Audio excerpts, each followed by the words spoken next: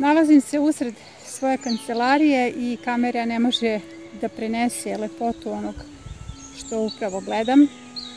U današnjoj epizodi pratit ćemo 3 modela. Model iza krompira, model na travi i model iza graška, kako bih vam pokazala šta sejemo u julu. I u slučaju da ste se tek sada odlučili za baštovanstvo, imate vremena da pokrenete svoju sezonu u julu, jer nećete verovati, tek smo na početku. Sve ono što smo sejali može se sada ponoviti, tako da ću vam u ovoj epizodi pokazati na koji način najlakše možete doći do rezultata. U julu sejemo krastavce ili presađujemo krastavce iz Majskog rasadnika. Pokazat ću oba principa. Ukoliko ne pratite program na kanalu Trag Biljke, onda nemate sadnice kornišona. U pitanju je hibrid levina. Naglasila sam da tražite taj hibrid koji je prilično otporan na one jesenje magle. Nemojte da sejete salatare koji imaju mnogo duže vegetacije od kornišona. Dakle, može i direktna setva semena ili presadnja sadnica. Dalje, niska boranija. U pitanju je turnus koji će vas hraniti do prvih mrazeva. Tikvice. Tikvice možete presađivati ukoliko imate sadnice u bašti, recimo taj poslednji turnus koji je tek nikao. O tome pričamo u epizodi preparatu tikvica. Ukoliko nemate, slobodno radite setvu tikvica, jer one sada niču za nekih 5 do 6 dana i ovo je upravo onaj turnus koji će vas hraniti do prvih mrazeva. Dalje radimo setvu blitve, zato što je upravo kao i majski rasadnik julska setva upravo onaj trenutak u kome mislimo na zimsku hranu. Ako nemate blitvu u majskom rasadniku, onda ćete raditi danas. Pokazat ću vam kako ću ja odraditi ponovo setvu blitve. Jednako se odnosi na cveklu. Zatim visoke boranije, one su obavezne. Sejemo salatu, u pitanju su puterice koje podnose visoke temperature. Ja ovdje imam moj miks salata. Zatim sejemo, odnosno sadimo lukove, u pitanju su lukovi za mladu berbu. Zatim presađuje se još uvijek batat, krompir, kupusarice, sve ono što smo posadili u majskom rasadniku. Također presadit ću i komorač.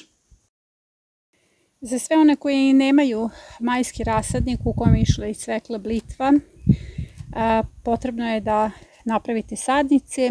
Sadnice radite u žardinjeri. Ja ću u ovoj žardinjeri da napravim pola blitve, pola cvekle, iako je imam u rasadniku, imam je puno u bašti. Uvek je potrebno da mislite na zimsku hranu, a to je nama zimska hrana. Blitva je nama zimska hrana, praziluk, keljovi, to je nešto čega treba da imate puno u bašti. Potrebno je da dobro zalijete ovu žardinjeru, odnosno kompost. Možete koristiti kompost koji vam je ostao, recimo iz različitih saksija. Ovdje je meni kompost ostao u nekim saksijama jer izvlačila sam sadnice, tako da on neće imati neku jaku ulogu, nego samo da proizvede sadnice, dakle one neće ovdje da rastu. Sada ću sa ove druge strane da stavim cveklu, jer stalno govorim, puno sadnica vam treba, sadnice, cvekle, blitve, to je nešto što se može uvek ubacivati. Mi cveklu presađujemo do 1. septembra, jer cvekli je potrebno 2 meseca da dobijete one baš fine sadnice cvekla, a s druge strane cvekla podnosi i ekstremno niske temperature. Jedna je od namirnica koja ima najveću koncentraciju polifenola, o tome sam već govorila u jednoj epizodi. I to će biti to. A sa ove strane ću ubaciti također kao presadu sjeme miksa salata. Bitno je da radite presadu salate, a ne u bašti, zato što su jako visoke temperature i salate to ne podnose. Sada ću preko da stavim suvi kompost i naravno ovo se šprica vodom. Znači nemojte da zalivate, nego ćete samo da špricate, jednako kao na početku. Dakle, vraćam vas na početak, na proizvodnju sadnog materijala. Evo ja ću ovo da završim i idemo dalje. Julska sadnja krompira vam daje onaj mladi krompir tamo negde pre prvog mraza i to je ono fantastično osjećaj da imate tada mladi krompir. Vi ste tada već izvadili sav krompir iz bašte i još uvek se možete radovati ukusu proleća. Da biste imali uspeh u toj oktobarskoj berbi, potrebno je da imate sadnice krompira. Ja sam pripremila sadnice, još prošle godine je izbačena epizoda Julska sadnja krompira. Ove sadnice će ubrzati vegetaciju čak 20 dana, tako da ću imati obilniju berbu. Dakle, ubacujem i sadnice krompira. Sadnice batata su vam već ostale, o tome nema potrebe da govorim, zato što naklijevate batat još tamo negde od februara meseca. I sada idemo u rasadnik. Svi vi koji pratite program već imate sadnice za ovu julsku sadnju, zato što sam već u okviru epizode Majski rasadnik govorila o tome koliko je bitno da možete da ispratite projekt, jer ove sadnice jednostavno ne možete da kupite. Ovdje imam sadnice krastavaca, u pitanju je levina, zatim komorač, gomoljasti, cveklu, praziluk. Evo sve je to ošišano, uredno i spremno za presadnju. Naravno imam i kupusarice. Kupusarice su, kao i sve ostalo, napadnute od strane stjenica. Ne kaže se bez veze dosadan kao stjenica, ali uz jaku volju, borbu, preparate koje koristim stalno, one su vitalne i sačuvane, iako je napad bio jak. I danas ću i njih da presađujem. Dakle, u julu presađujemo kupusarice i brinemo o zimskoj hrani. Ono što želim da vidite u ovoj epizodi jeste materinska biljka, odnosno ovdje su konkretno 3 materinske biljke praziluka. Održano je predavanje skoro na temu kako kreirati vlastitu banku sjemena i jedna od tema jeste bilo kako sačuvati čisto seme lukova, jer praziluk oprašuju insekti. Evo, kao što vidite na licu mesta, sada imate priliku da uživate u tom prizoru. Dakle, oprašuju ga insekti i jako je važno sačuvati čistu sortu, naročito ako imate više sorti praziluka, i ovo je moj način očuvanja čiste sorte. Ispred praziluka nalaze se visoke biljke, u pitanju su kukuruzi, oni su bukvalno zajedno povezani, ali također ne samo što se nalaze kukuruzi, ja sam ovdje napravila i zavesu od, nadam se da će se vidjeti, gusto posejane visoke boranije, tako da je tu dodatna jedna barijera za insekte koji će preći sa jedne na drugu cvetnu glavu praziluka. Ovo su iste sorte i insekti mogu preći s jedne na drugu, ali ako prelaze sa druge sorte na ovu, doći će do ukrštanja. Evo, upravo se to ne bi desilo, ja sam njih izolovala, naravno i cvetne glave, odnosno materinske biljke ostalih praziluka su udaljene, minimum je potrebno budu udaljene 3 metra, ali jako su bitne upravo ove barijere. Evo još jedna barijera. Zašto to zovem barijerom? Zato što su to zapravo visoke cvetnice koje privlače oprašivače i upravo će insekti tu da operu svoje nogice. Inače se mnogo dalje od ovih materinskih biljaka nalaze druge, kao što sam rekla. I jako je bitno da ih vežete. Evo, ja sam tu postavila kolce i vezala sam ih da se ne bi slučajno polomile cvetne glave. To će ostati tu do septembra. Prema tome sve to mora da bude stabilno i čvrsto. Eto, još jedna lekcija koja je objašnjena na predavanju ukoliko niste bili prisutni. Prvi model na kome ću raditi julsku setvu i sadnju jeste upravo model sa koga sam izvadila krompir i svima na platformi Trag Biljke i onima koji su radili projekte savjetujem da oslobode jednu gredicu, dakle da se sa jedne gredice vadi krompir, a ne da šetate i da vadite krompir sa više gredica, već da jedna bude oslobođena kao platno upravo za julsku setvu i sadnju. Ovdje je dobro uhranjen model. Krompir pripada prve kategoriji plodoreda, dakle zahtjevna kultura. Iza njega ide druga i treća kategorija, eventualno prva ukoliko ga dobro nahranimo. Ovaj je model zaista dobro nahranjen ovčim stajnjakom. Ovdje imam visoke boranije koje su ostali, izvadila sam luk, vidite luk je bačen, ostaci crnog luka koji su izvor fosfora. Oni su bačeni ovdje da sačekaju novu smenu, tako da ću ovdje sa pripremljenom zemljom, iza krompira ostaje ona rastrista zemlja, da odradim presadnju i setvu. Pre nego što počnem setvu i sadnju u prvom modelu iz koga sam izvadila krompir, ja ću to dobro da zalijem. Znači ovdje mi treba 30 litara vode.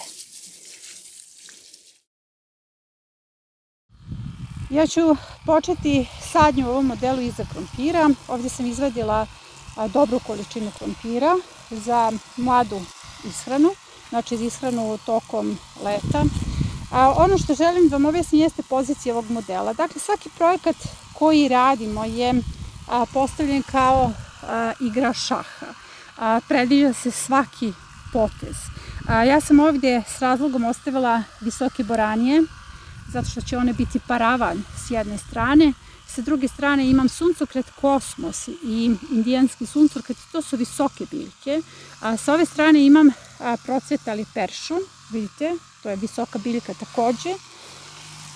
On je procvetao i tek raste. I ja ću dobiti zatvorenu priču, dobit ću nešto kao sobu za moje biljke. U pitanju je gredica koja je također pogrešno okrenuta. To je pogrešna orijentacija za ovaj sistem sadnje koji promovišem. U pitanju je sever-jug, s razlogom je pogrešno postavljena, zato što želim hlad biljkama. Čeka nas avgust.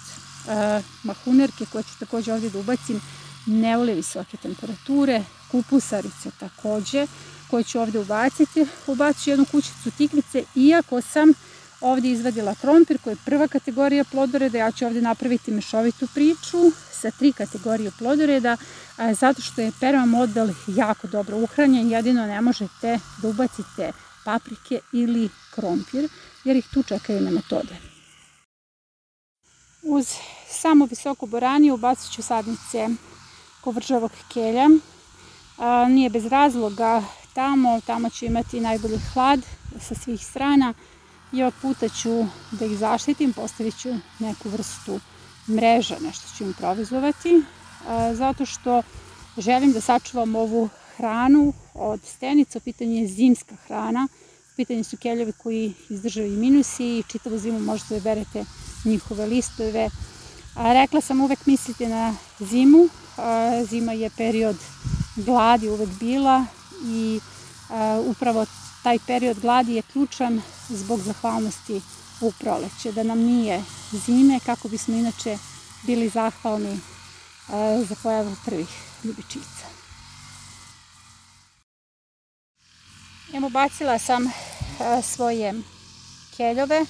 Kao što vidite, ovdje ostala cima krompira, cima luka. Cima krompira je izvor azota, zato što je to potrebno kupusaricama, dok je cima, kao što sam rekla, luka izvor fosfora. Jako mnogo hrane, u pitanju je malč koji je ostao, odnosno u pitanju je model. Dakle, ja sam ga nadograđivala. Evo, imam još malo krompira i njima će ovdje biti sasvim ugodno, bit će dovoljno hrane. Sada to moram da zalijem i da ih zaštitim. Kupusarice sam posadala duboko, vire im samo listovi i centralni deo, zato što odatle će zapravo i da raste. I nemojte da vas brine to što su kupusarice oštećene, ovo i onako ovi listovi su višak. Dakle, samo je bitno da je centralna zona vitalna, dakle da to nije oštećeno od strane stenice. Ali s obzirom da je meni su također stenice dosadile kao i svima vama i stalno se borim koristim različite preparate. Najviše mi je pomogao preparat od zaperaka paradajza i sa čilijama, zato što sam uspela da ih sačuvam. Zapravo ja nisam izgubila ni jednu kupusaricu, bez obzira što su one oštećene. Da bih opet sebi olakšala, osmislila sam ovaj mehanizam. Stavit ću mrežu iznad svake sadnice. Ja sam ove mreže koristila da zaštitim borovnice od napada zeca i na YouTube kanalu se stalno postavlja pitanje šta je tu u tim vrećama. To su zapravo izbledele vreće koje štite borovnice i isti princip ću ovdje primeniti. E pa, sada, dakle, kada sam navukla mrežu, ja sam tu mrežu ušuškala sa strane ovim malčom i prosto ne znam kako će joj prići stenice. Eto, to je jedan način kako da ih zaštitimo. Sada ću ja da postavim svoje mreže. Evo, postavila sam mreže. To su one najmanje vreće za krompir koje se prodaju u marketima ili na pijaci i poljoprivrednim apotekama. Uglavnom, ono što je suština ove zaštite, da sada citiram narodne umotvorine, ničija nije gorela večno, jel? I stenice gube na svojoj moći u jesen. Dakle, meni je cilj samo da mi nekako preživimo ove visoke temperature koje su idealne za kupusne stenice i da nakon toga kada moji keljevi ojačaju, prosto ću skinuti ovu mrežu i oni ulaze u jesen kada njima stenice ne mogu ništa. Tako sam prošle godine uspela da sačuvam keljeve i njih su stenice napadale, onda sam stavila mrežu i prosto sam došla do tih plodova, ali su upale tuđe ovce i pojele keljeve. Onda sam mi rekla, pa eto, prosto keljevi ti nisu suđeni. Idemo dalje sa setvom. I pored toga što sam svima dala signal da ostavite lučice u frižideru za julsku pa i avgustovsku sadnju luka za mladu berbu, također sam dala signal da proizvedete vlastite lučice od vlastitog sjemena, zato što na taj način možete kontrolišiti proizvodnju od početka do kraja. Evo, ovo su moje lučice. Vidite kako su lepo se razvile. Sada je potrebno samo da ih prebacim u baštu, odnosno skinut ću ovaj višak. Ja sad to ne mogu da radim jednom rukom, zavrnut ću vrh kao što se to radi kod svih lukova i on će krenuti sa novim rastom, odnosno izbacit će mlade izdanke. Na taj način ću dobiti luk za mladu berbu. Evo, ja sam izvadila svoje lučice i zaista je osnov za nezavisnost, imate kompletan sadni materijal iz vlastite proizvodnje, zato što znate da li ste ili ne tretirali svoje biljke. Sada je potrebno da se ovaj luk ošiša, u pitanju je sorta Lilak, ljubičasta sorta kao što se vidi. Evo, Dušan se šeta oko mene, u pitanju je inače ženka, ali ima muško ime. Dakle, sada ću ja da ošišam ovo i snimit ću vam ošišan luk. Nakon toga idemo u sadnju. Ovako izgleda ošišani luk. Moje lučice su spremne. Za sve one koji nisu bili na predavanju, luk je inače trogodišnja kultura, trogodišnje daje sjeme. Mislim, 3 godine je potrebno da se zaključi jedan ciklus. Prvo sijemo sjeme, dobijemo lučice, pa onda kada ih sadimo, dobijemo onaj luk za jelo, pa nakon toga on procveta u narednoj sezoni i onda dobijemo ponovo seme i to seme posejemo i dobijemo ponovo lučice. Dakle, 3 godine je potrebno da bismo mogli da proizvodimo sopstveni luk. Kad kažem sopstveni, iz vlastitog sjemena. I vreme je onda da počnete. U ovom ćošku sam stavila jednu tikvicu, kao što sam rekla, zapravo 3 sjemena tikvice, pa ću onda to rasporediti. Tu mi treba jedan grm koji će praviti hlad sa te strane. Kao što sam rekla, u jednoj biobašti, odnosno u projektovanju biobašte koji radim, ništa nije slučajno, prosto treba da predvidite svaki pokret. Ovdje su ubačene boranije ispred, dakle ovi keljevi koji su sada obučeni u crvene haljine će se nalaziti između 2 boranije, što je dobra kombinacija. Dakle, imam prvu treću kategoriju i ovdje sam ubacila cvekle, prvi red. Kako se presađuju cvekle, o tome u više epizoda govorim, tako da ovdje to nisam htjela da ponavljam. I sada ću ubaciti svoje lučice. Ono što želim da vidite jeste da su one već pustile izdanke. Pogledajte kako je priroda čudesna. One su se same već pripremile za sadnju. Kako su lepe, jel? Njih ću samo da utisnem. Evo, ja sam već krenula sadnju. Ko prati YouTube kanal zna kako ja to radim. Samo utisnem lučice. Luk nije podzemna, već nadzemna kultura, a ovo ide za brzu berbu. Dakle, hoću luk u avgustu, tako da ću ga gusto posaditi.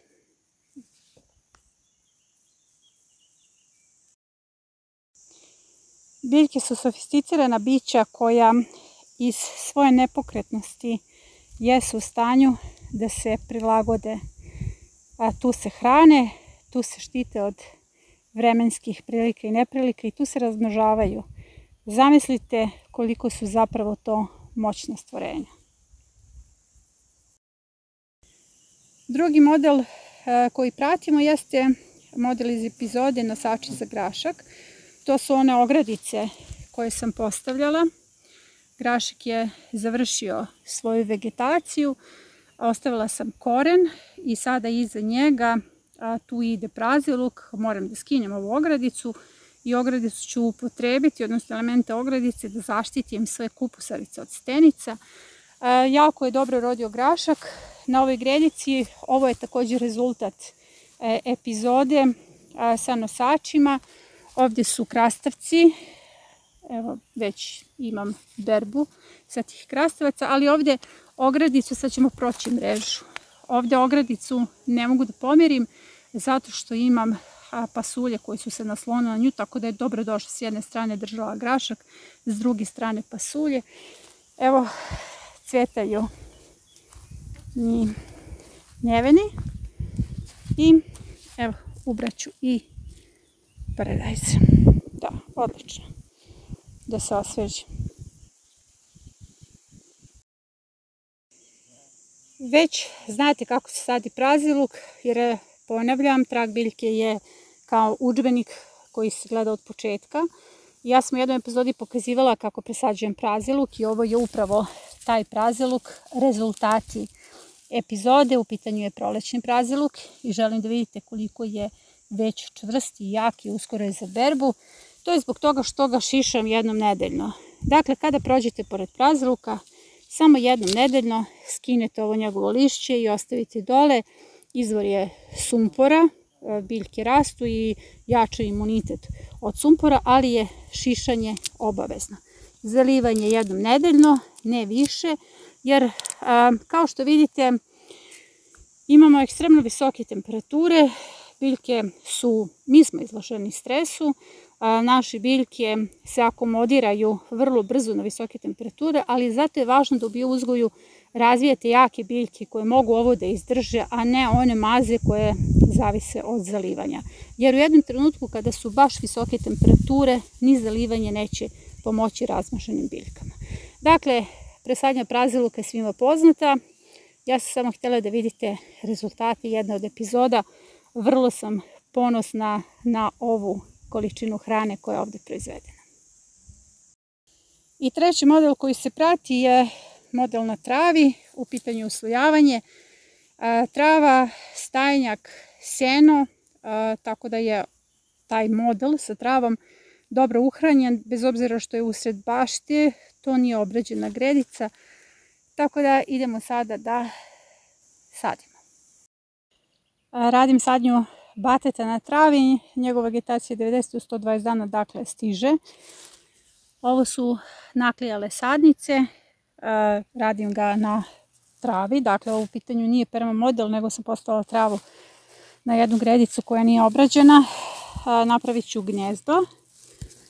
U gnjezdo ću staviti kompost. To ću sve da zalijem naknadno. Evo, sadnica. ubacujem sadnicu, pritisnem, zato što je potrebno da koren dodirne kompost, navučem zemlju i to je to. Sad ću da završim i sve to ću dobro zaliti, a pritom ću vam pokazati još sledeće.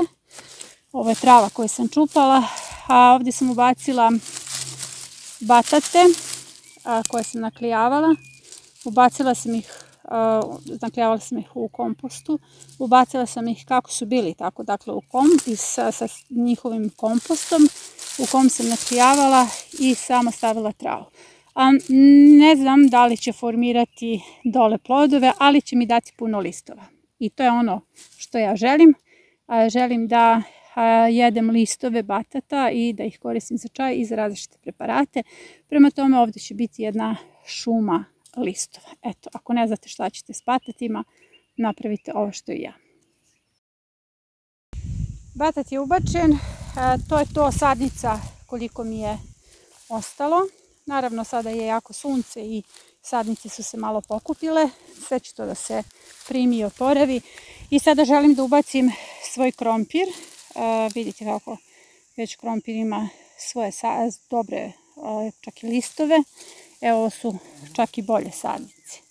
Sada ću ih ubaciti, napravila sam gnezda jer ovdje ima mjesta da pored batata ubacim i krompir i samo ću, naravno znate već kako se sadi krompir na travi, samo ću ubaciti sadnice, dodala sam malo komposta i to je to.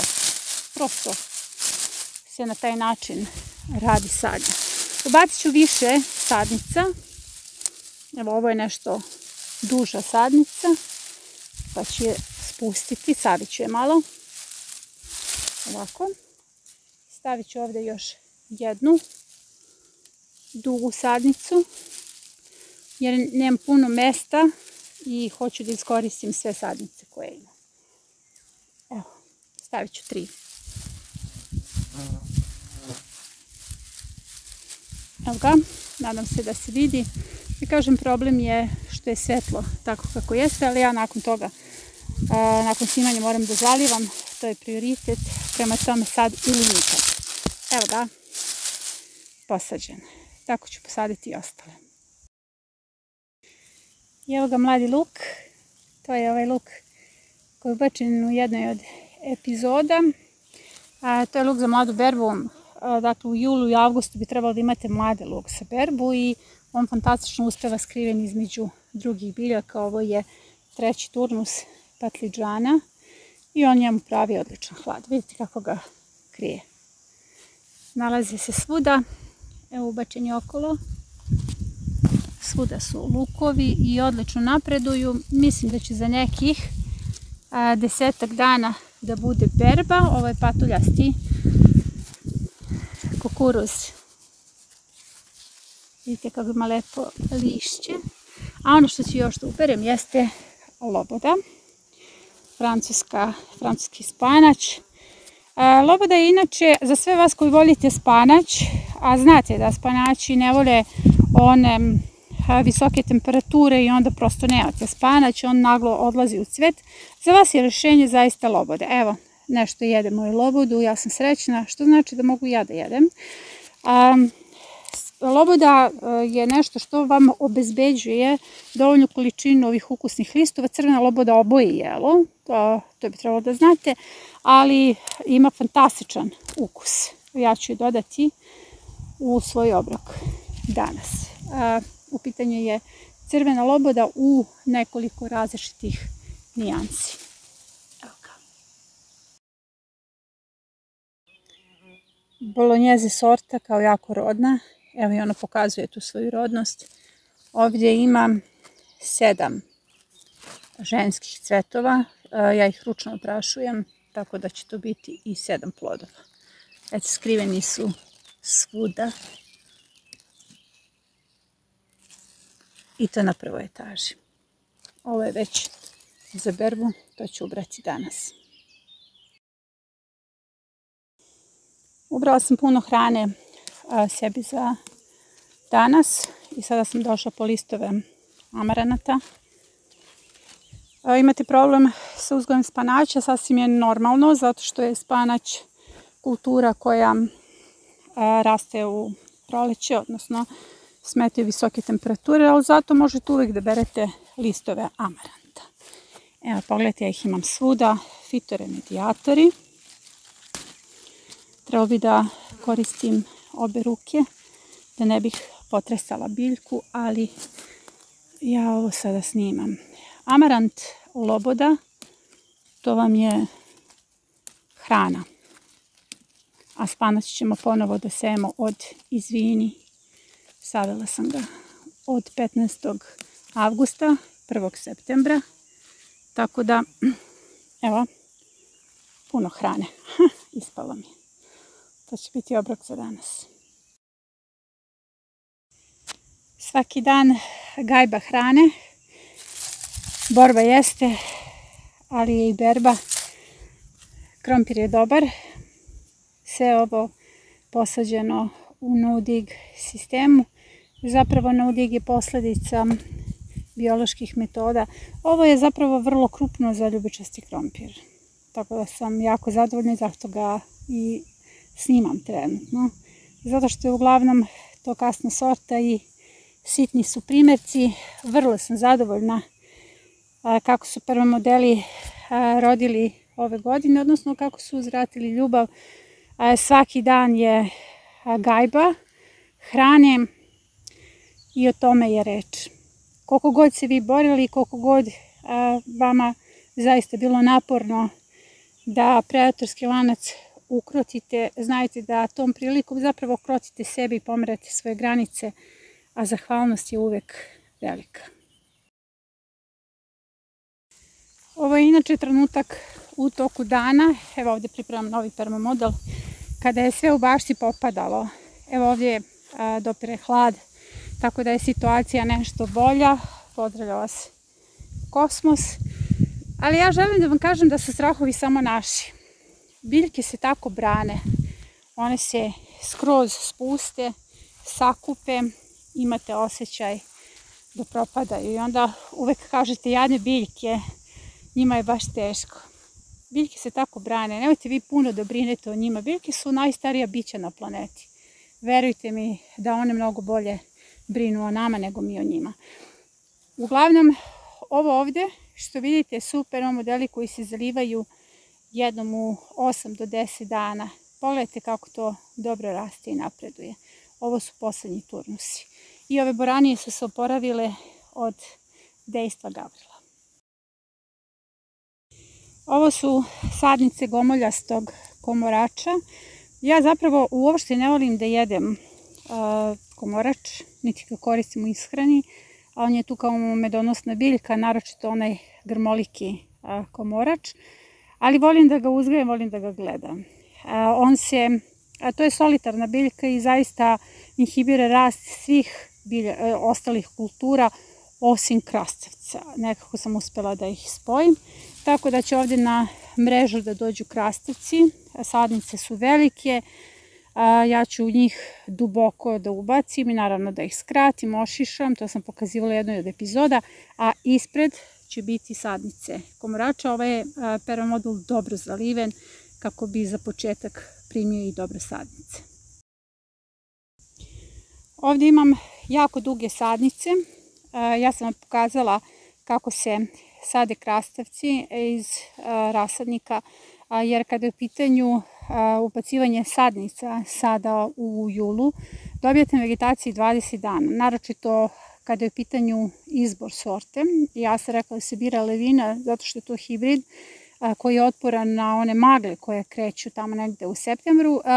Suština je da je vama potrebna ta jesenja berba. Dakle, ne želite da vam se desi da loza propadne. Prema tome, 20 dana vegetacije je zaista puno za jesenju setvu.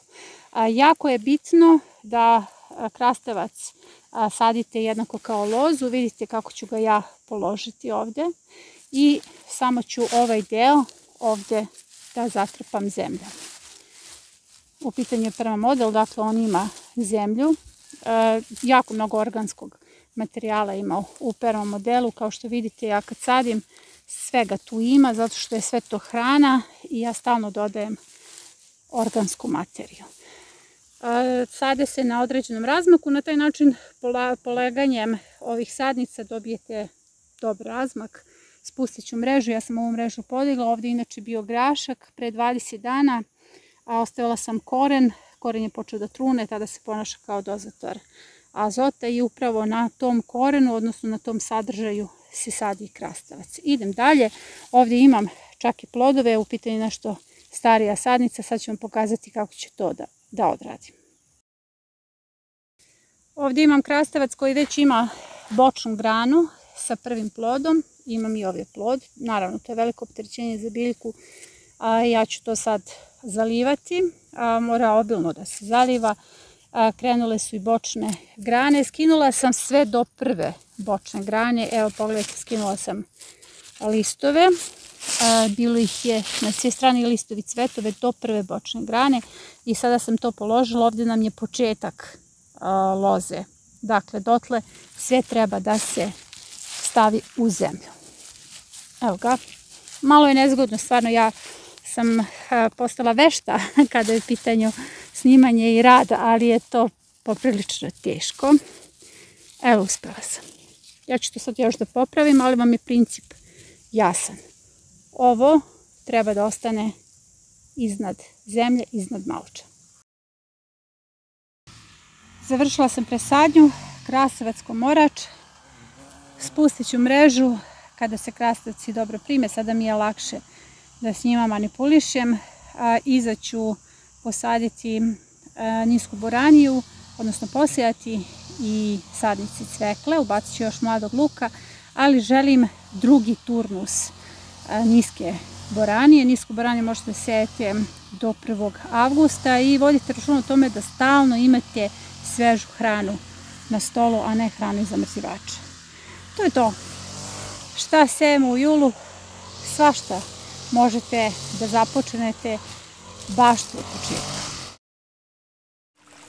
Promjene će nastati onda kada čovjek shvati da je on ta poluga koja menja sistem, jer smo mi potrošači i mi upravljamo tržištem. Na taj način možemo da smanjimo efekat industrije na vlastiti život. Za slobodu i nezavisnost potrebna nam je vlastita zemlja, vredne ruke, dobar alat, šuma, potok i znanje. Za znanje zapratite kanal.